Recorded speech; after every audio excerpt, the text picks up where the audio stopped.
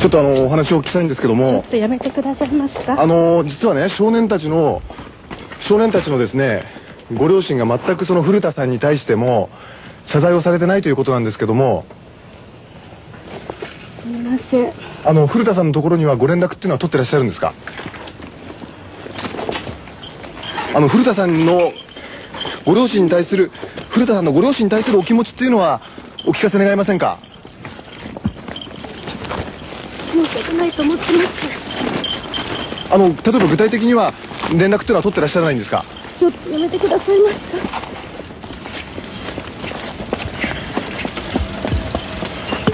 東京足立区綾瀬で発生した非行少年グループによる女子高生拉致監禁強姦リンチ殺人事件。ある意味でこの事件は少年らの親たちが犯した犯罪だったとは言えまいか。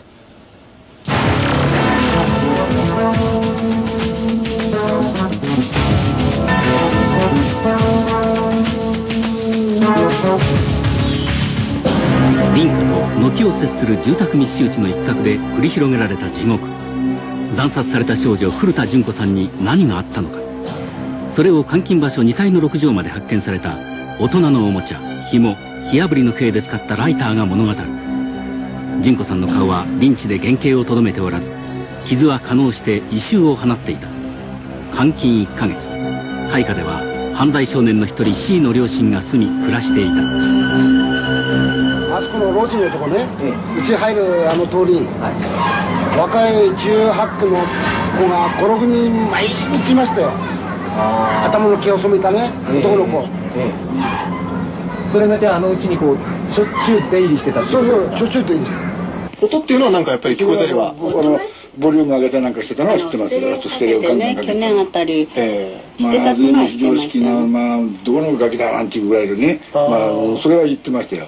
音立てないと面白くないから、それだと思ってました。まあ、異常な音の高さだなっていうのは分かってましたよ。それは例えば昼間ですか、夜ですか？昼間。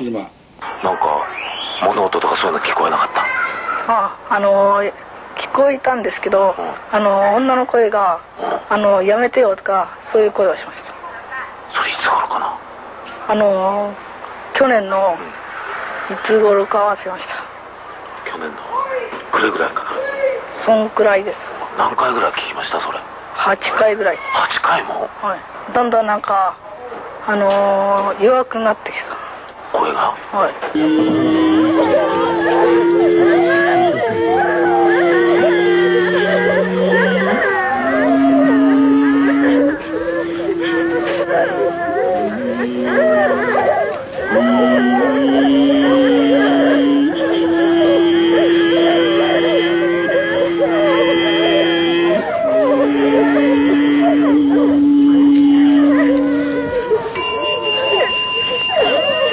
純ちゃん、おかえりなさい。こんな形で再会するとは夢にも思っていませんでした。痛かったでしょうね。苦しかったでしょうね。いつもおおらかで明るい純ちゃん。文化祭の時、みんなでお揃いで作った赤いハッピー、とっても似合っていましたね。一生忘れないでしょう。校長先生が特別に卒業証書を書いてくださったそうですね。これで3年8組なん47名みんなで卒業できました。純ちゃん、お辛いことも苦しいこともありません。安らかに眠ってください。はい、じゃあはい。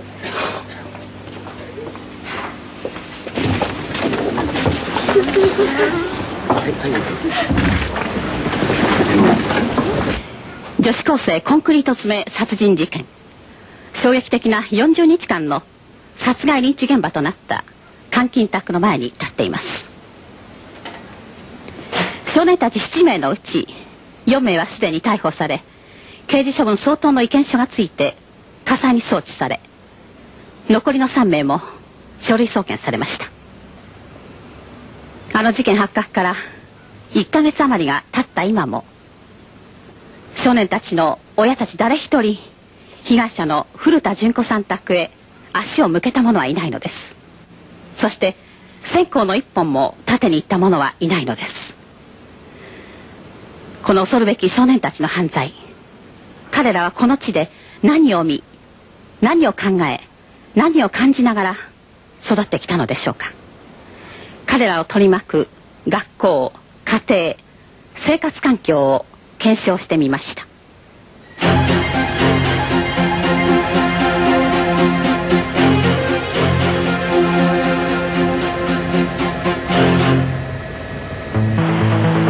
通りがかりの女子高生を拉致、40日にわたって監禁、リンチの挙句に殺害し、コンクリート詰めにして捨てた4人の非行少年の素顔とは。主犯格 A18 歳、私立高校1年で中退、父は証券会社勤務、母はピアノ教師、夫婦は別居、母親と A はいさかいが絶えなかったという典型的な崩壊家庭だった。怒ると怖いっていうのを知ってるけど、優しかったから、僕たちには。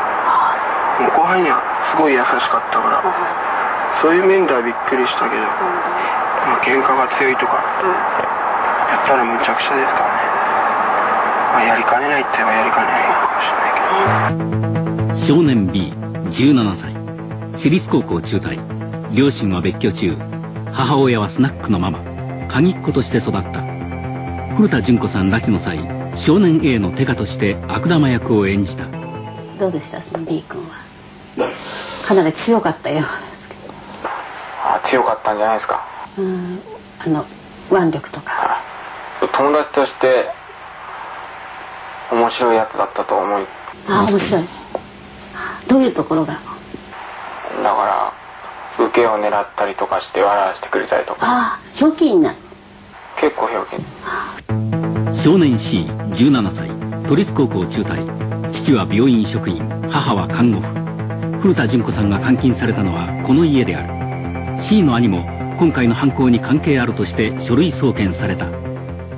どんな感じの人ですか？お兄ちゃんのなんか優しいっていうような感じだけど、弟の方に喧嘩っぽいっていうのかな。前でも喧嘩してたから、髪の毛染めしたりして、なんか乱れてたっていう。乱れてた。少年 D17 歳、都立高校中退、両親は離婚、父は復縁の話し合いに向かう途中交通事故死した。母はパート勤め、家庭内暴力が絶えなかった。姉は主犯格 A と同棲していた。これ D 君というのは一口にどんな少年ですか？なんか何やるか分かんねえかなって感じで。何をしでかすか分からないっていう。結構じゃ怖い。意表をついて怖いっていうか、普通に喋ってる分には本当普通の友達なんですけど、陰で何考えてんのかなっていう感じ。去年の11月25日夜8時半ごろ、アルバイト帰りの純子さんが姿を消した現場です。この現場はご覧のように川が流れ、両岸に草が生い茂り、夜は人通りも少なくかなり寂しい道です。ここから5分ほど行ったところに純子さんの自宅があります。純子さんはここで少年たちに拉致され連れ去られました。純子さんの乗っていた自転車はこの道路脇にしっかりと鍵がかけられたまま放置されてあったのです。なんかここにあったって聞いたんですけど。ここにこう。そうですか。立てかけて、なんか鍵がかかってた。だから壊れてるとか、ほらタイヤが壊れてた言ってましたけどね。でしばらくここにあったんですけど、そして2000年までのかな、そうしてるうちにほらおまわりさんが来て、この自転車がいなくなったのどうのこうのって。そうですか。去年の11月の25日っていうのは夜そんな例えば悲鳴とかそんなのは聞かなかった。分かんないですね。よくね、ここなんか痴漢が出るみたいで、キャーっていう音とかするんですけどね。そうですか。だから分かんなかったですね。帰宅しない純子さんを心配した両親はその3日後に警察に捜索願いを出しました。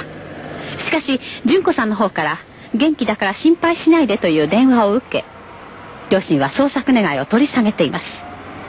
かしその時すでに純子さんは監禁され激しい暴行を受けていたのです。古田純子さんは殺害直前、少年たちにお仏同然の扱いを受けていたという。レイプと性的ないたずらに飽きた彼らは食事も風呂も与えず、今度はサディスティックな暴行の対象としたのである。51キロあった純子さんの体重は30数キロにまで衰弱しきった。少年たちの野獣のような行為から逃げようとすると、彼らが罰と名付けた激しい暴力が待っていた。純子さんの衰弱は激しく、筆舌に尽くしがたい性的な仕打ちに精神的に破綻をきたしていたという見方もされている。それにしても少年 C の両親はこんなむごたらしいことが自分の息子たちの手によって、しかも自分の家で行われたことを本当に知らなかったのだろうか。この事件の大きな謎である。高校生の2人組と喧嘩してる、喧嘩っつうかもう相手にならないでも一方的みたいな感じだったけど、で喧嘩してるところでばったりあった。そしたら B の方が俺に関わんない方がいいよって言って走って逃げてったんですけど、 B の方がなんかもう目が座っちゃってて。B に会ったのはいつ？その後。なんかやべえよとか言って、この事件と関係あるかないかわかんないですけど、俺も捕まるかもしんねえなとか言って。少年 C の両親の言動に不可解な点が目立つ。12月下旬のある日、 C を交えて純子さんと一緒に食事をしたことを両親は認めた。さらに自宅に戻りなさいと注意もしたという。だから純子さんは帰ったものとばかり思っていたと C の父親は力説したのである。監禁、リンチ、殺人を両親は本当に知らなかったのか。事件発覚の直前、実はこの家の2階、純子さんが監禁されていた部屋の絨毯が真新しいものに張り替えられました。そしてベランダの左手の雨戸、この雨戸もきれいなものに取り替えられたのです。また母親がこのベランダに出て一生懸命に掃除をしている姿を近所の人は見ています。事件が発覚して捜査官がこの家に家宅捜査に入った時に、もうすでにこの部屋はきれいに整頓されていたのです。それでもここの両親は純子さんのリンチ事件に何も気がつかなかったのでしょうか。非行少年グループによって引き起こされた前代未聞のバイオレンス犯罪。彼らの幼い過去を追跡する中で、私たちは恐るべき事実と深い悲しみの現実を知るに至った。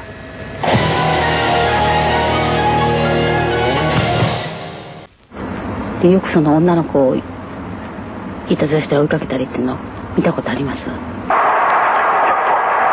計画立てて、それで一人が女の子いじめてて、で助けるような感じで車でそのままさらったり、ホテルの前とかで待ち伏せて、で近くに通った結構やばいもんで連れ込んじゃったりしたって聞いたことあるけど、あんまり見たとかいうのはないね。今回の古田純子さんもそうされたようなんだけども、やっぱりそういう手を使ってた。多分そうだと思う。先輩とそのお母さんが一緒に来て、でその時にあいつんち女がナンパしみんながナンパしてで家に連れ込んだっていうことは聞いたことがある。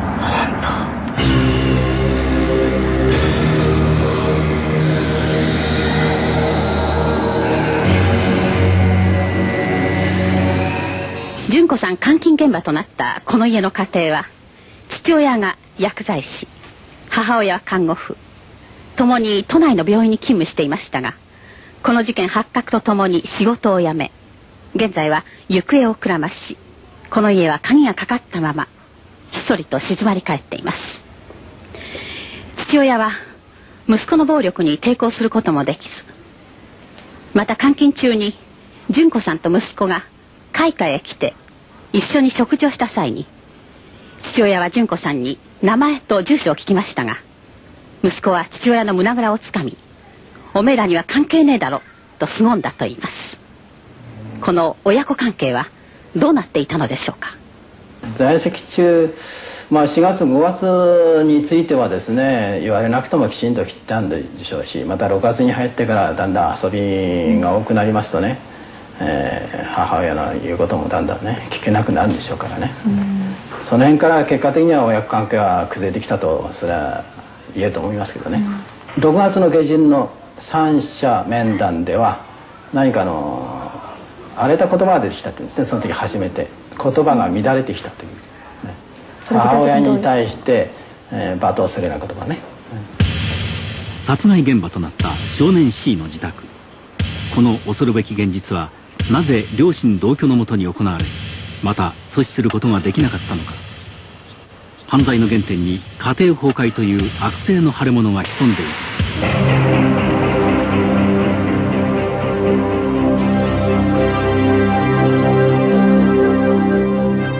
この家に出入りする少年たちの顔ぶれが変わったのは去年の夏頃からです。今回の事件の主犯格の A、 そしてそのグループの少年たちが出入りするようになると、この家の兄弟も髪を染め、次第に目つきが変わってきたといいます。その頃から女の子を連れ込んだり、少年たちの出入りが激しくなり、騒がしいということで注意すると、家の外へ出しても外で悪いことをする、家の中にいた方がまだマシという返事が両親から返ってきました。またステレオの音がうるさいというふうに注意すると、もう自分たちの手には負えない、あなた自身が子供たちに注意してくださいというそっけない返事が返ってきたといいます。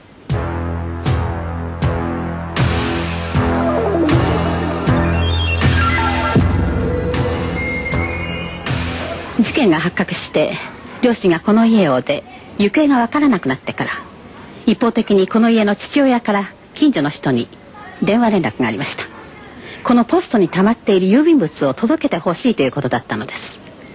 ちょうどその時は綾瀬署での事情聴取の後だということだったんですが、電話を受けた近所の人は取るもとりあえずここに溜まった郵便物を持つと父親の待つところへ運んでいきました。父親は、いやいや近所の人によろしくというだけで大変に迷惑をかけているとか、近所の人にも本当に申し訳ないというような言葉は一つもなかったと言います。何人か少年たちが集まってきてるような様子はありましたか。はい。何歳ぐらいの少年たち。高校1年だったかな。何人ぐらい。5、6人かそれより多いくらい集まってきてた。はい。どんな感じの少年たちですか、見た感じ。タバコ吸ってるからやっぱ不良ですよ。若い18区の子が5、6人毎日いましたよ。頭の毛を染めたね、男の子。それがじゃあうちにしょっちゅう出入りしてた。そうそう、しょっちゅう出入りしてた。かなりひどかったっていう噂は聞いてますけどね。そういうやっぱり喧嘩がね。それは親子喧嘩。親の留守に少年たちはこの家をどのように使っていたのでしょうか。両親が出勤するとすぐリーダー格の少年 A はこの1階の居間に陣取り、ソファーに長々と横になるとタバコを食うらし、純子さんの見張り役の少年に大きな声で声をかけ、命令口調で何か命令している声が外にも漏れてきたと言います。また昼時になると出前を取り、その出前はほとんどこの家の少年が支払っていたと言います。 A についてはどんな少年だって思います？結構後輩とかには優しいんだけど、やっぱ怒るとむちゃくちゃするみたいな感じの人だった。やっぱり町の綾瀬では有名な存在でした。綾瀬だけじゃなかったね。足立、僕たちの中学葛飾に近かったからね。葛飾の方でも結構有名だったと思うけど、俺らからしてみればね、知ってる範囲だったら一番有名だよね。今回の事件が表に出てからね、どんなふうに思いました？最初はやっぱびっくりするけど、やりかねないって言えばやりかねないのかもしれないけど、喧嘩が強いとか、やったらむちゃくちゃですからね。古田純子さんを襲う悪玉とそれを救う善玉が登場する犯行のシナリオを書いた少年 A。 シナリオを成功させるため純子さんの自転車をパンクさせ動きを封じている。極めて計画的だ。凄惨なリンチや殺人も A がリーダーシップを取った。じゃあ事件聞いて前ここにいた少年がその主犯格の少年だっていうふうに聞いた時には全く信じられないっていう感じでした。そうですね。ただ飲んでた時にその話をスナックで聞いた時にはこいつだなっていうの分かったけど。あ、そうですか。もうすぐ分かったけど、でそういうほら話がね、要するにコンクリートのいじり方なんか知ってるし。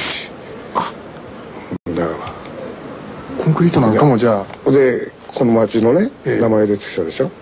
で18っていうことになったからあいつかなってそう思ったけど。殺害した純子さんを少年たちは毛布にくるみガムテープでぐるぐる巻きにするとキャリーバッグに詰めてワゴン車に乗せこの A の自宅まで運んできました。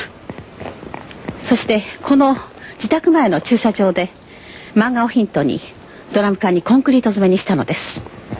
今ここに点々とその時のコンクリートの跡のようなものが残っています。ここにあるのはまさに少年の靴底の跡のようにも見えます。ここで少年たちは白昼堂々と純子さんをコンクリート詰めにしたのです。なんかここへ運んできてなんかここでコンクリートにしたとかって話聞きました。私ちょうどいなかったんですよね、その時にね。そしたら今週の月曜かなんかにそれが白状したとかっていう。ということは車止めるところにスペースありますけどあそこですかね。いやそれとも車をここに乗り付けて乗り付けて乗り付けてそれでバケツもなんか出てきたらしいんですよ、その混ぜたあれもね。それでびっくりして気持ち悪いでしょ、そんなとこでやったって。だからドラム缶が大きいから下ろせないで、その車ごとどういう車だかそれが分かんないです。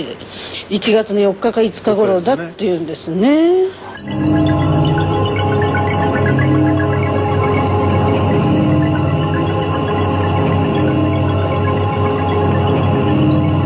いつ頃からですか。例えば母親と喧嘩したりちょっと悪いことを。中学入ってからじゃないかな。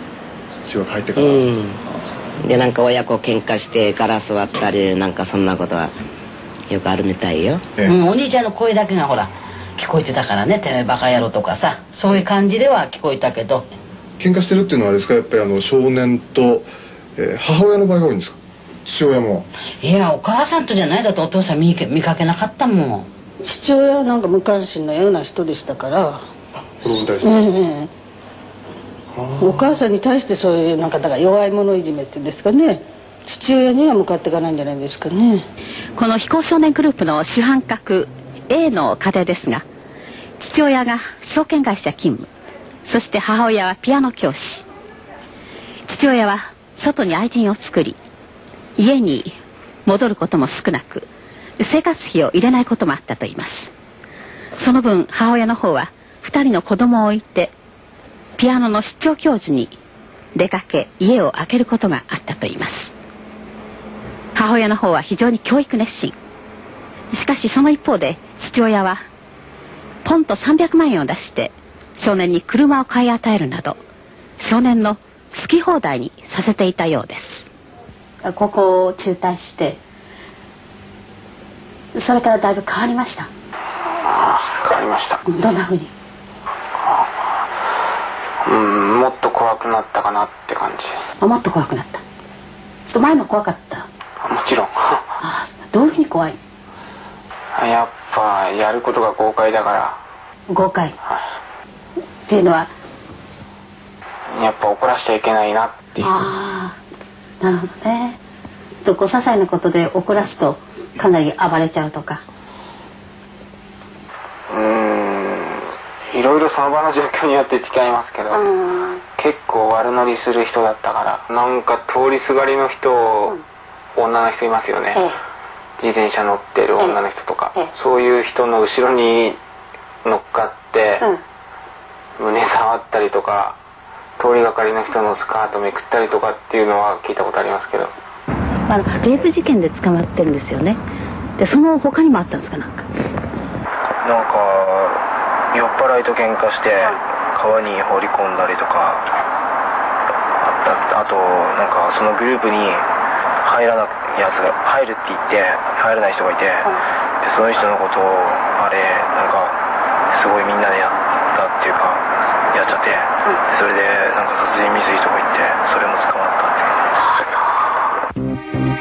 主犯格少年 A の暴力と異常行動は小学5年生の頃から芽を出し始めていた。事件を知る父母はその出来事をコンドーム事件と密かに呼んだ。当時5年生の A が教室にコンドームを持ち込み同級生に配ったのである。すでにその使い方を知っている口ぶりだったという。同じ頃 A は年上の中学生の女の子にラブレターを出してもいる。小学生とは思えないほど文面は真剣でませていた。その執着ぶりも異常だった。だがと A を知る教師はかばう。父親は家を出て帰らず、母は家計を支えるためピアノ教授で忙しかった。昼も夜も A は一人ぼっちだった。愛情に飢えていた。母親に代わる女性、温かい母性愛に満ちた懐を夢見ていたに違いない。非常に活発だっていうことをひいて、裏返して言えばね、非常に粗暴っていうんですか、そういう面はあったようですね。友達にすぐ暴力を振るうとかね、それから基本的な生活習慣がそれほどよくできてないとかね、喧嘩が絶えないとか、そういうことはよくあったようですけどね、これはどうしたって学校の体制だけじゃなくてね、家庭の指導も問題ありますからね、ご両親をお呼びして事実を訴えてましてですね、話をしたり、子供との子供っていうのはやっぱりそういうことに追い込まれるね、何かあるわけですよ。お母さんだってせがれに対して一生懸命だったような気はするけどね。これ夜遊びしたりなんかしてるでしょ、麻雀やったりなんかしてるでしょ、でそれに対してなんかしてる遅いんだっていうのは聞いたことありますけどね。少年たち4人の家庭はいずれも崩壊していた。両親の間に愛情も会話もなく、少年たちが両親から学んだものは人間不信と憎しみだった。彼らは人間として成長すべき最も大切な時期を人間として育てられなかったのである。ちょっとお話を聞きたいんですけども、ちょっとやめてくださいますか。実はね、少年たちのですね、ご両親が全く古田さんに対しても謝罪をされてないということなんですけども。すみません。古田さんのところにはご連絡っていうのは取ってらっしゃるんですか？古田さんのご両親に対する古田さんのご両親に対するお気持ちっていうのはお聞かせ願えませんか？申し訳ないと思ってます。例えば具体的には連絡っていうのは取ってらっしゃらないんですか？ちょっとやめてくださいますか。事件発生10日前、同じ足立区綾瀬のマンションで母と子が絞殺される凶悪事件が発生した。2つの事件の犯人の少年たちは同じ中学の卒業生だった。彼らを送り出した中学校はどんな学校だったのか。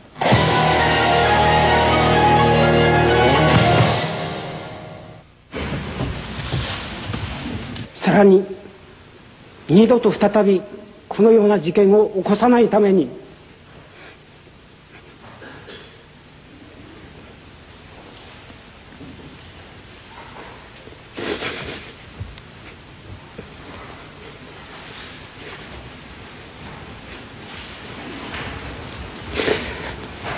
お互いに知恵と力を出し合っていきたいと考えてお集まりをいただきました。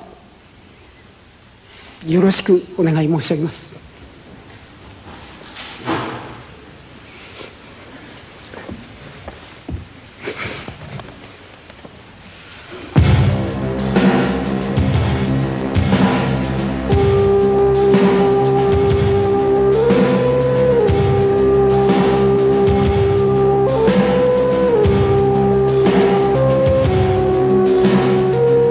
立て続けに発覚した少年たちの犯罪。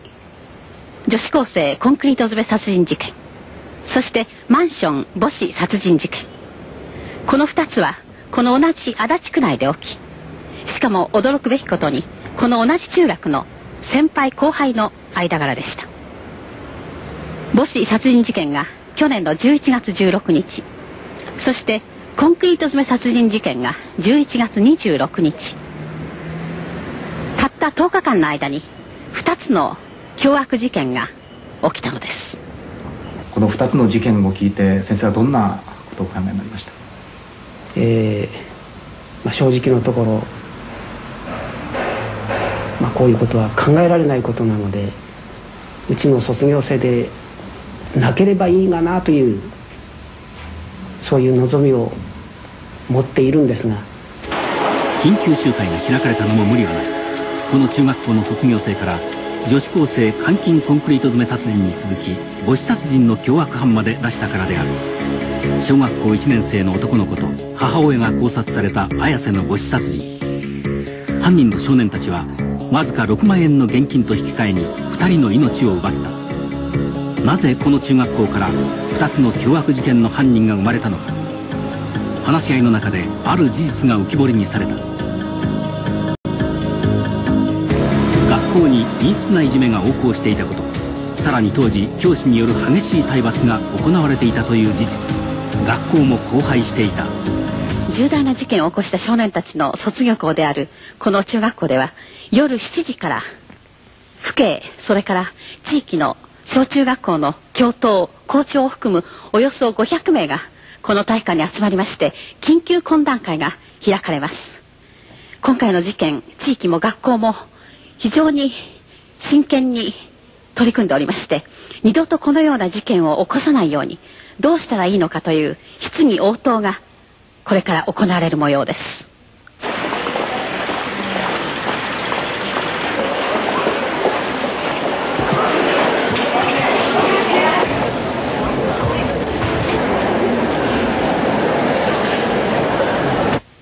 本校の在学中の加害者の学校における経緯等についてお話を申し上げます。3名とも2年生の時から欠席が多くなり始めました。3年生になるとさらに欠席が多くなってきました。つまり長期欠席生徒の中にあったわけでございます。私も校長室で2度3度彼らに会って話をして指導を強化してまいりました。何人かは涙を流してありがとうございましたと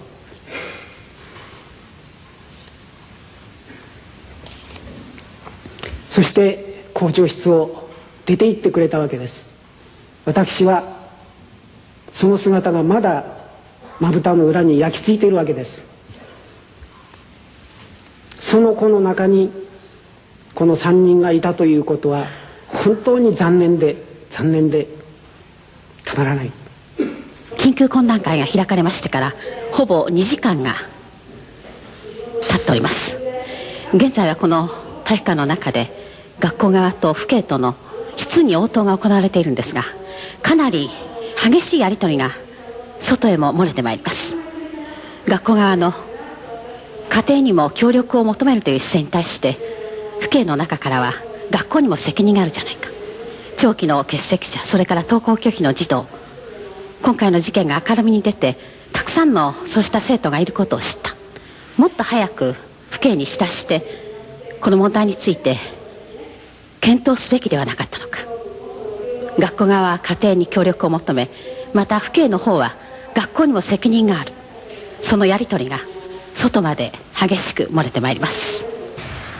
不安を与えずに先ほど申し上げましたように、それから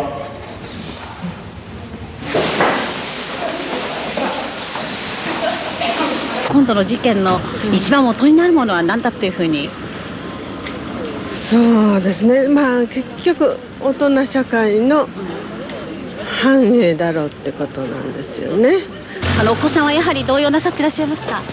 まあないとは言えないですね。今後一番学校に期待するものってどんなことになりましょう？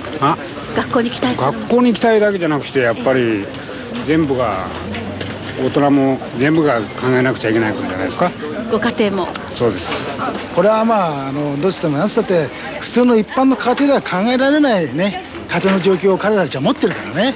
そうなるとやっぱりこれは学校の問題じゃないもん。これは家庭の問題だもん。言ってみれば親がどういうふうに子供を指導していくかっていう。緊急集会で問題とされたのは長期欠席者の存在である。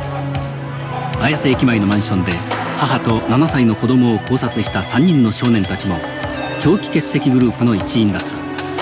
この中学には現在も40名から50名の長期欠席生徒が存在する。また女子高生監禁殺人を犯した少年たちが在学中、体罰が最もひどく怪我をする生徒まで出ていたことが明らかにされた。学校でねだいぶ体罰があったっていうような噂もあるんですけど、そんなのありましたよ。俺の友達なんかも前が割られちゃったり、それから学校来なかったの、それでフィって来た時に担任が、ちょっと殴る先生で、その担任怒っちゃって、殴られて、それで水道の蛇口に前歯当てて、それで折れちゃって、その後なんか校長が謝りに行ったみたいだって。それはむごいなって思ったね。僕の知ってる人でなんか1年の時に靴下がちょっと短かっただけで中等室呼ばれて、でそこで殴られたりとか蹴られたりとかすごいやられたとか。荒れていないと言われた学校で体罰が横行していたっていうのは事実なんでしょうか？私はそれぞれ当たってね事実確認してるわけじゃありませんので、そうであったと断定するとかでなかったという否定するとかそれはちょっとできませんね。私は卒業生の父兄の中には、前任の校長先生は、職員室で自分の見ている前で教諭が生徒に暴行しているのを見て見ぬふりをしていたとか、そういうような話もかなり聞いてるんですけども。そうです。初めて聞きましたんですが。それはご存知なかったですか？全く分かりません。聞いておりません。よろしくお願い申し上げます。寄るべき家庭を失い、学ぶべき学校で阻害され傷つけられ、やがて去らねばならなかった少年たち。だがさらにもう一つ少年たちの心を蝕んだ大きな要因があった。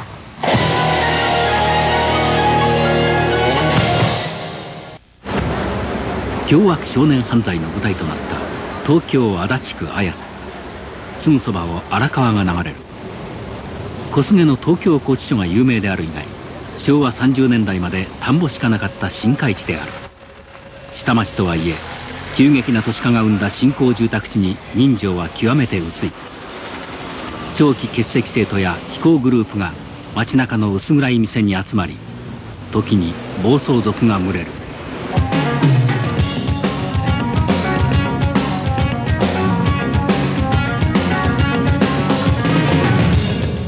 事件現場はこの綾瀬の駅から南北にわずか800メートルほどしか離れていません。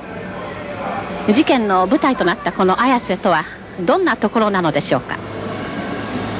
綾瀬駅に地下鉄の千代田線が乗り入れることによって急速に発展したところです。都心までわずか20分ということもありまして、この周辺はアパートやマンションがたくさん建っています。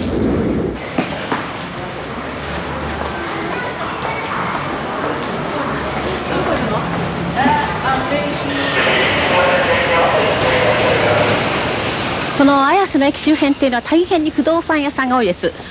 この道だけでも10軒、この周辺で4、50軒もあるというんですから、扱う物件がたくさんあるんだと思います。ごめんください。すいません。社長さんいらっしゃいます。この綾瀬地区はですね、ちょうど30年前に区画整理が終わったんですよ。それでその前はずっと農村時代だったんですが、30年前区画整理が終わりまして、住宅地域として発展しました。特に千代田線が開通してから15年ぐらい人口が急に増えましたし、まだここ10年ぐらいなお発展を遂げました。昔から以前から井田住民っていうのは圧倒的に少ないわけですね。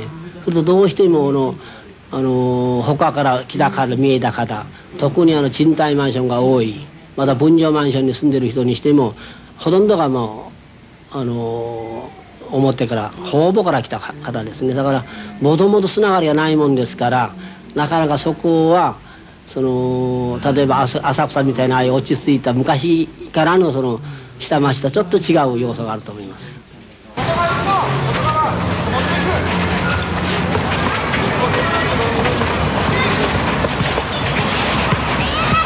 この地域はご存知の通りですね、非常に都市化の激しい地域でしてね、香港なんかは特に自動の動きが非常に激しいんですよ。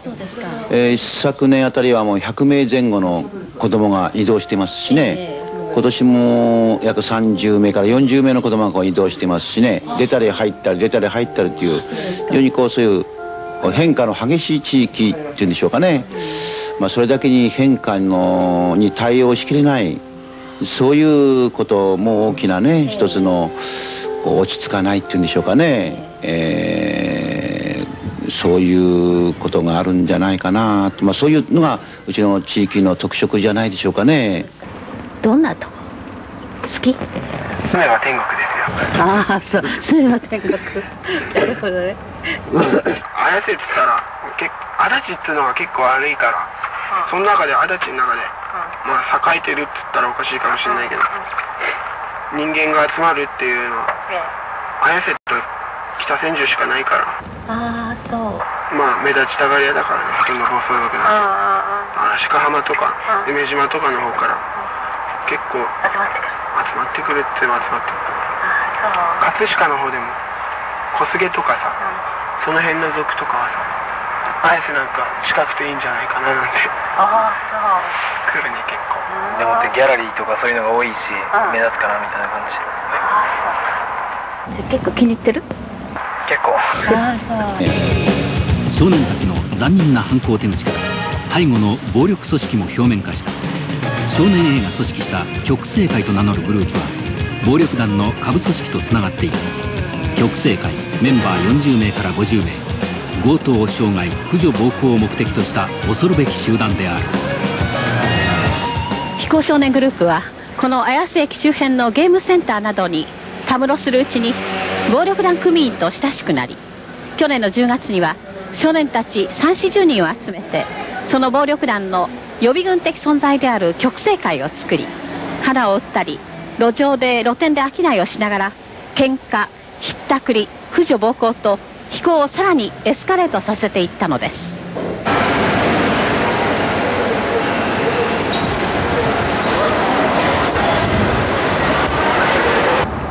極征会ってどんなことやってた？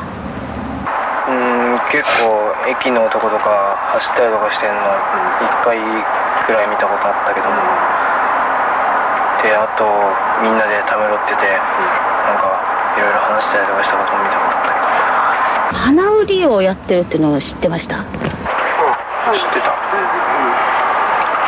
車ワゴンで来た時にちょっと話した時に後ろに花積んであったから、花屋さんでもやってんのかなと思ったけど。そのグループに入るなんて誘われたことなかったですか？あったけど、断ってよかったみたいな感じで。それいつ頃誘われました？詳しくは覚えてないけど、1月か2月3月の間で。その A に誘われた。なんて言ってました？いや、その時は直接は言わなかったけど、一緒に走ってみるとか言って、で一緒に走りやってさと、一緒に遊ぼうぜとか言ってたんだけど、それは俺らからすれば完璧に入らないかって誘ってんのと一緒だから。なんかそのグループに入らないやつが入るって言って入らない人がいて、でその人のことをなんかすごいみんなでやったっていうかやっちゃって、でそれでなんか殺人未遂とか言ってそれも捕まったっていう。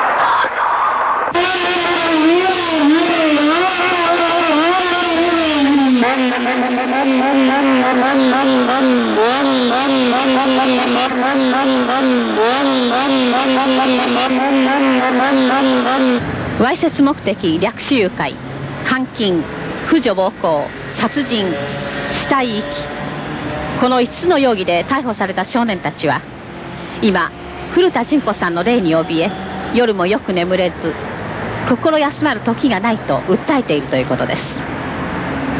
しかし残忍で許すことのできない凶悪事件、少年たちには今週中にも火災から審判が下り、地検に逆送され、成人と同じように刑事事件として起訴されるものとみられています。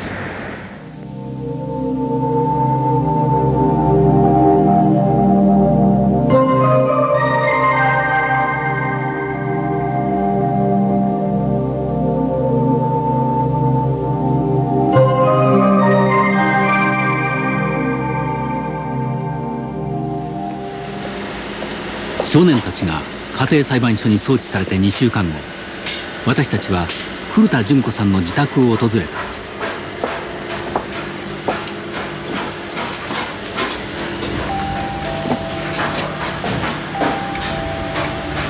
家はひっそりと静まり返り、玄関も窓も固く閉ざされたままであった。